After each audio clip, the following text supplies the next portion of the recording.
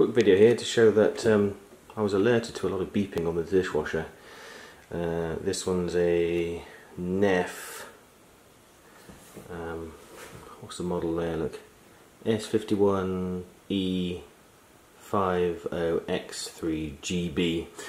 Anyway, it wasn't an expensive one, it's an inbuilt one, integrated one, and well, it was beeping madly, so I wondered what was going on, and oh dear, not pumping the water away. It seems to have got mostly through the load, so I've taken the basket out, the bottom basket, and well, I cleaned the filter. It wasn't too bad. I just stuck that back in again, but yeah, the water wasn't going and it's making some very peculiar noises. So it's almost like, well, it's like something stuck in there. But what you can do, this is going to be difficult to photograph and film in the night.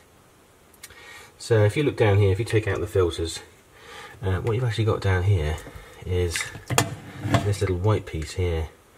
And it says in the manual use a spoon to prise it open, but you can do it with your thumb. So there you go, it's like a little, like a shroud. Tilt it away and then pull it up. And in there, you should be able to see the impeller. I can just get some light in there. The impeller's right down there in the corner. Try not to dunk my camera in the water. But anyway, I sponged it out, tried it again. As you can see, I haven't got very far because it's still blocked with water. The first one was dirty rinse water, so I've emptied it with a sponge. Checked the impeller, it's turning okay. Obviously make sure you do this with the mains unplugged. So it doesn't seem to be a knackered impeller. What I've got is some just a bit of tubing, rubber tubing. This is actually earth shroud for earth wire. Anything soft. Now what you can do is, if you're lucky, this one seems to allow you to poke the wire down the exit pipe. So if you're lucky enough, difficult to do with one hand, but what you can do is you can thread that down through there like that. So I threaded that down, and I heard some gurgly noises, so it's possible there's a blockage. Now I managed to get most of this flex in, about a meter's worth, and I checked underneath. So there's the pipes, can you see them? I can just about see them. Go under there. And eventually, I actually found it was blocked at this end. So even though it was making some very peculiar noises at the pump end, so I thought something was jammed in the pump, it was actually, so the dishwasher outlet goes into the T there. And there we go, look, some bits. Now I don't know how they've got past the filter, because that's supposed to stop all that sort of stuff. That's peanuts. So how have they got past the impeller? That's bizarre, isn't it? Obviously didn't mash them up. But yeah, so just thought I'd do a quick film just to show that you can get to the impeller down there by prizing this thing out. And yeah, you can thread a piece of pipe. It kind of goes this way first and then down, and actually I managed to get it almost to the end here, but I ran out of flex, and it seemed to stop, and I thought, well, okay, let's get this end off. And sure enough, after I emptied a bit into the water, into the bucket there, a bit of water, there's the blockage, so I need to empty that out. So yeah, so I need to empty that out, and hopefully that's, fingers crossed, job done. But yeah, this bit goes back in the same way as it came out. So tilt it in, kind of goes in at an angle. It is actually easier than it looks, but I'm obviously struggling with the wrong hand here because I'm holding the camera.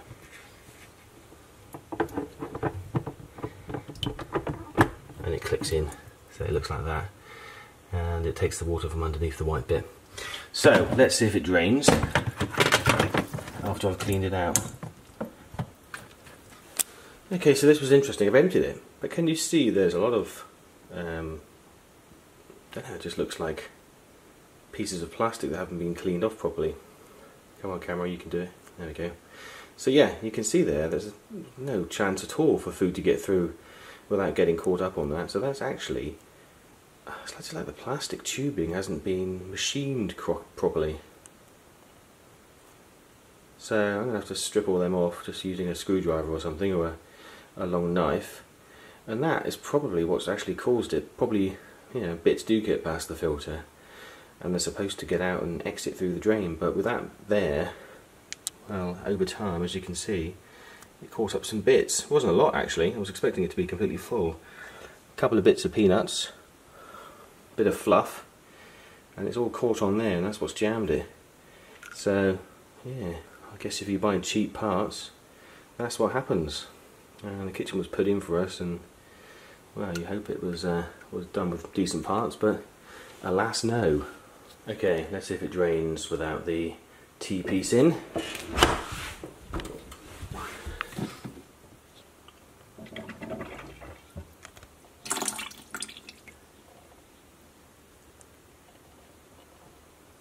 Come on, focus.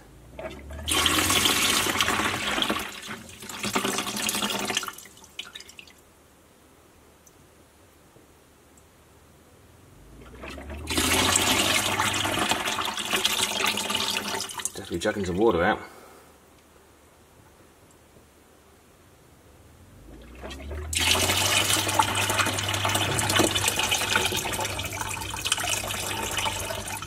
And there we go, empty. Let's have a look.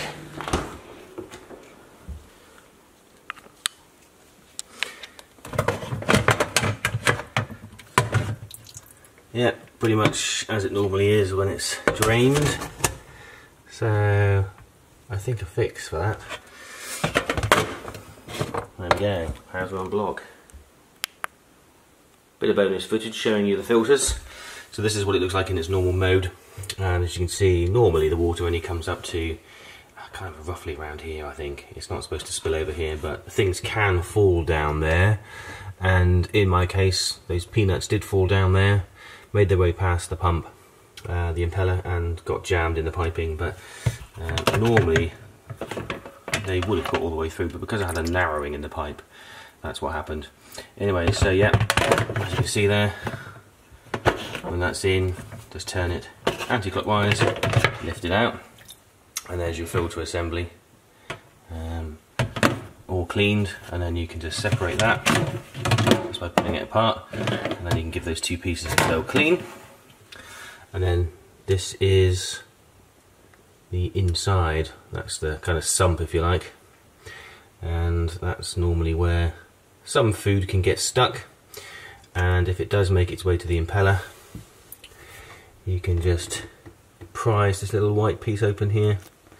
I can focus on there. So as you can see, that's the little bit you prise out. So that's the swap hands. Okay, so this is the little bit you prise out. So you just grab your thumb behind there, or use a spoon. And what I've done is I've literally just pushed it forward like that, and it kind of unclips, and you can lift it up. So out a little bit and then up, and then here, oops, get out of the way, and then this is exposing the impeller. So you might get a few bits stuck in there as well. So let's just have a quick look in there.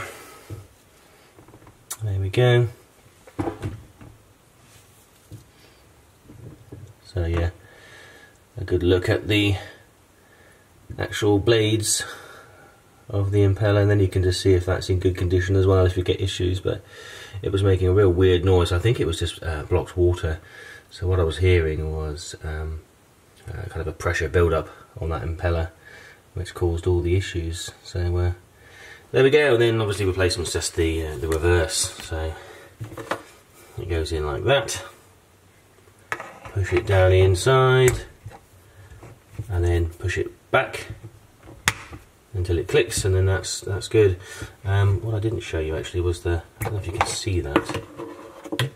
So what I did do was I was able to run that piece of tubing. Yeah, so I was able to run that piece of tubing just inside. So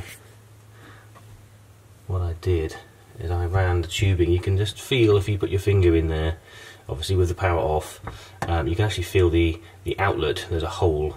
The hole is just kind of in there, and I ran the tube, and it kind of goes this way a little bit, and then it drops down, and then underneath the machine, and then it goes out the pipe, of course. But if you put your finger in there or run a small rubber pipe, just being very careful with the impeller, you can actually push a pipe through there, that hole, and you can unblock anything there as well. So I think there was a bit stuck in there. So yeah, so that's that. And now it's daylight. You can see this little bit as well. So that's the model number, S51E50X3GB/45. So that's the model number of this particular one. And yeah, it was the NEFF